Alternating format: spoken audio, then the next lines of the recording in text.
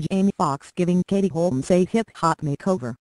Does Jamie Foxx plan on giving Katie Holmes a hip-hop makeover because her fashion choices are too prim and proper? One of the tabloids claims the actress isn't stylish enough for the actor. Gossip Cop, however, can exclusively set the record straight. Is Kate getting a Foxy makeover?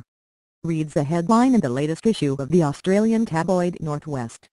Holmes wore a black blazer and a pearl necklace to Fox's birthday party in Los Angeles last month, and now according to the magazine, the actor's inner circle isn't a fan of her sophisticated look.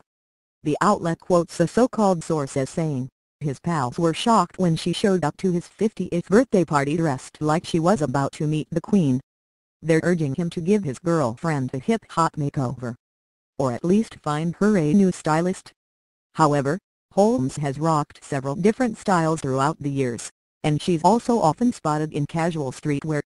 The actress happened to have chosen a more upscale look for Fox's recent bash, but she'd been known to embrace all types of trends.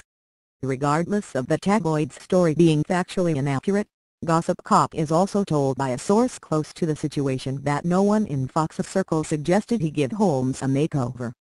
This story was seemingly fabricated because Holmes wore an elegant outfit to an event where some of the other guests dressed down. This is simply a non-issue. Unfortunately, we're not too surprised by Northwest's phony article. Gossip Cop called out the publication last month for wrongly speculating that Holmes was pregnant. The untrustworthy outlet insisted she appeared to have a baby bump at Fox's birthday party, and was likely expecting the actor's child. Of course, that's not the case. This latest article surrounding her supposed hip-hop makeover is similarly bogus.